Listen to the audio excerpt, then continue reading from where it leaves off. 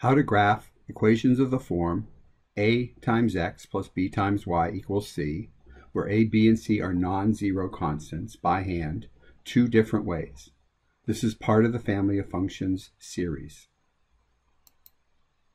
You will need graph paper, or you can download this PDF and print it. Press pause as needed anytime during this video.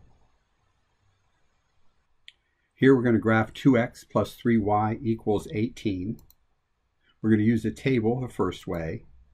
So we'll create a table, and we need to find ordered pairs that satisfy or work in this equation, 2x plus 3y equals 18. We could do this by guess and check.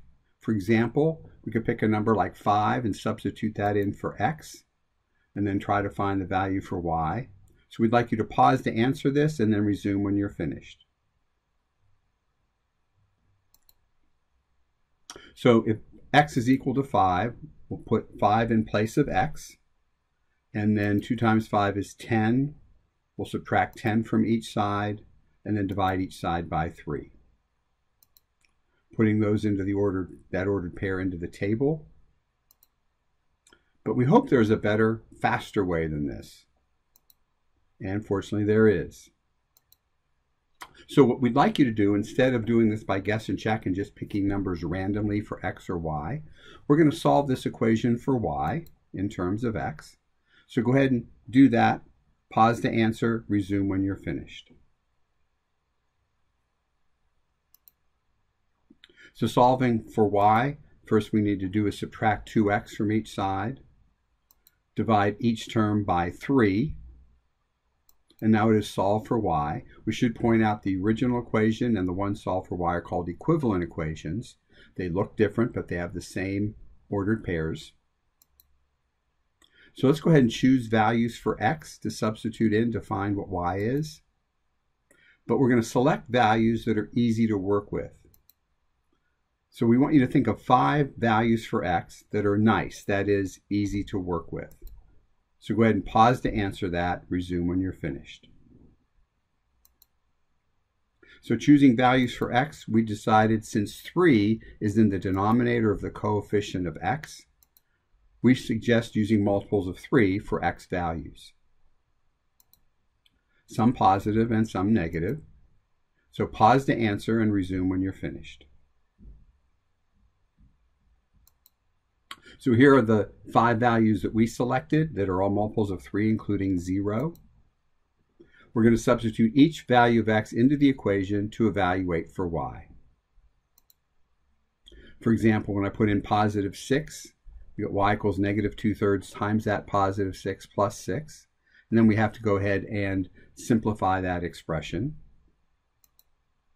So we're showing each step here. If you need to check any of those steps, press pause as needed. So we put in y equals 2, and we can then plot 6, 2. That's the first point on our graph.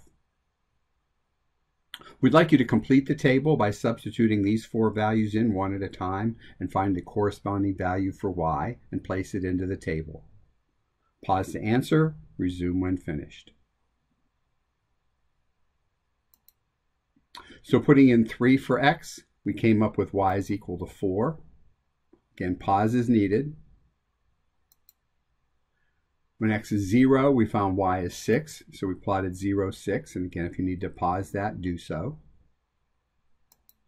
When x is negative 3, we found y to be positive 8, and we plot that point. And when x is negative 6, y is equal to 10, and we plot negative 6, 10. Again, pause or rewind as needed. Notice that the points seem to make a line. So let's go ahead and connect the points. And that's our graph.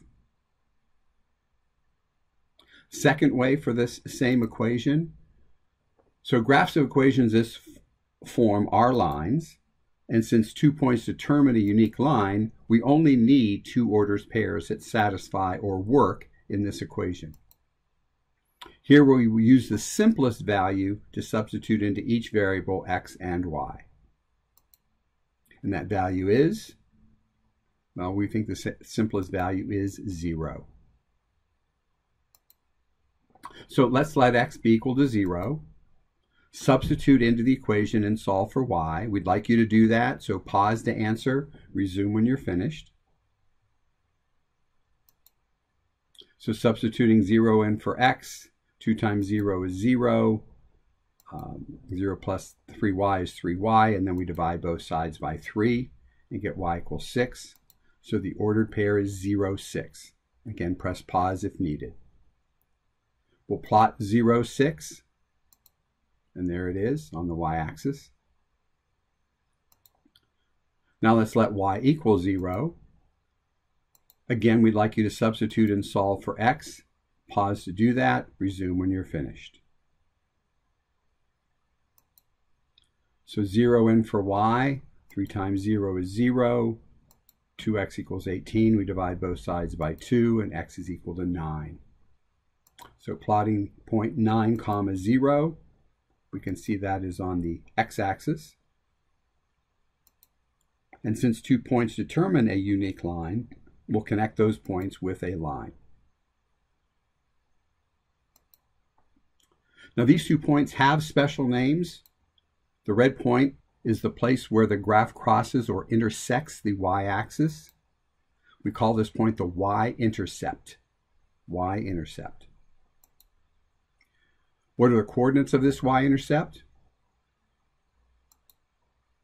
0, 6. The other point, the blue point, is the point where the graph crosses or intersects the x-axis. We call this point the x-intercept. And the coordinates of the x-intercept in this case are 9, 0. The name of this second way is called the intercepts method. We did the first way by table. Second is the intercepts method. We'd like you to understand both. The advantages of using the intercepts method, though, are it's quick, and there's less chance of making a mistake because you're working with a nice number like 0. We'd like to investigate the intercepts so that you understand them more generally. So what we'd like you to do is copy this table onto your paper, record the coordinates of the x-intercept for each and the y-intercept for each, pause to answer this, and resume when you're finished. So please do so.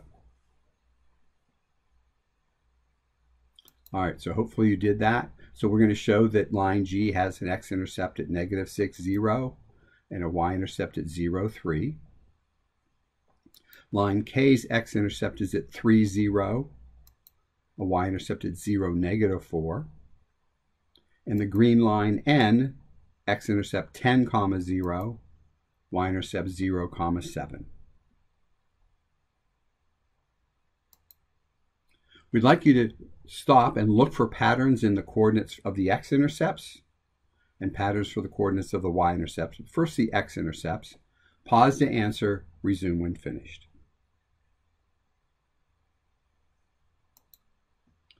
So the y-coordinates for each of the x-intercepts are always 0.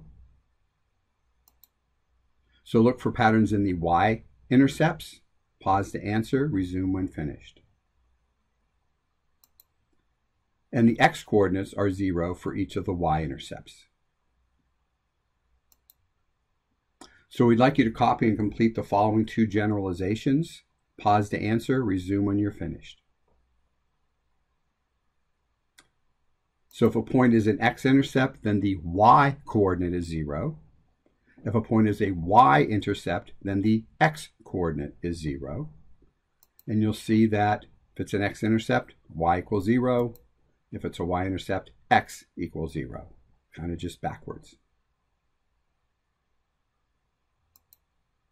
Now you try one. Graph this equation using either method or both for the practice. Press pause to do this and resume when you're finished to check.